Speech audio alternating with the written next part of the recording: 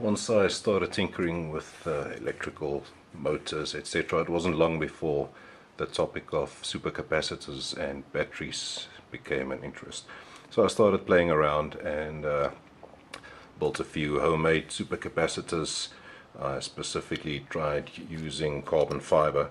Nice thing about carbon fiber is that it's at the same time a current collector as well as the surface electrode onto which the charge deposits. It doesn't quite have the surface area of activated carbon, but nevertheless quite a useful thing to experiment with.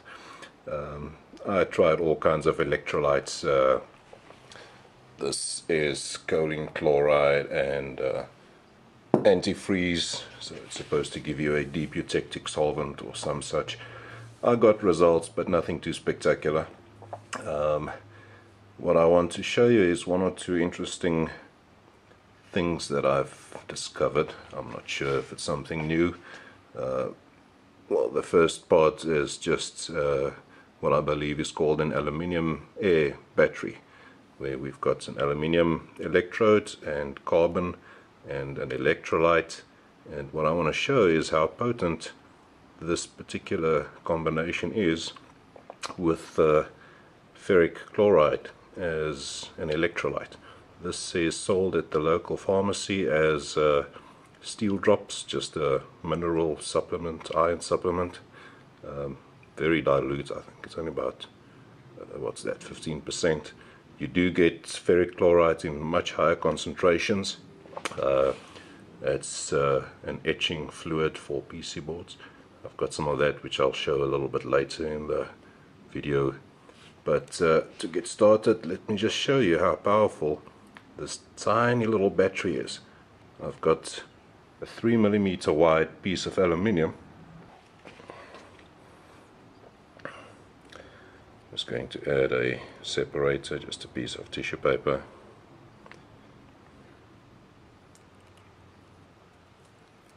And this is just a single strand of carbon fiber, just the normal structural stuff that you would use in a composite layup.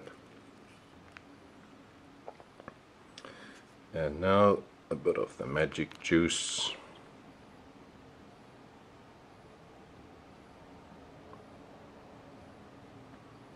And look at the voltage there, 1.3 volts. And I've got a small joule thief circuit. Okay, it's still not quite producing enough current to light the LED. Let's give it a bit of a jab there. See if we can get the motor going.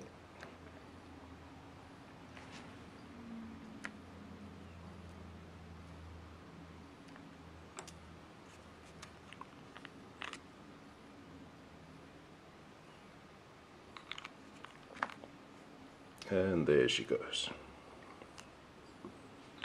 Let's add more of that highly concentrated ferric chloride. This does destroy the aluminium in no time at all.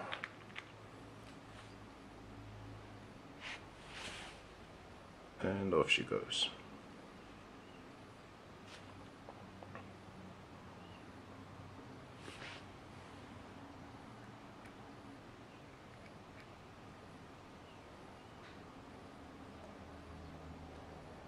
Okay, we've got some light on that LED as well. That joule thief circuit just boosts the voltage high enough to get the LED going. It requires about 3 volts for the LED. I'm only putting out about, what is that, 0.4 under load. Now, using such a small strip doesn't give me a particular impressive runtime. It does help topping it up with ferric chloride every now and again. Just get another drop in there.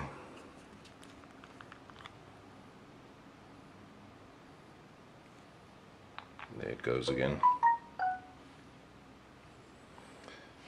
And then one additional chemical which seems to have some effect is potassium permanganate or Conley's crystals. Just a tiny bit. and it really seems to boost the voltage, in particular the open circuit voltage as well. You can see it actually powers that LED quite nicely.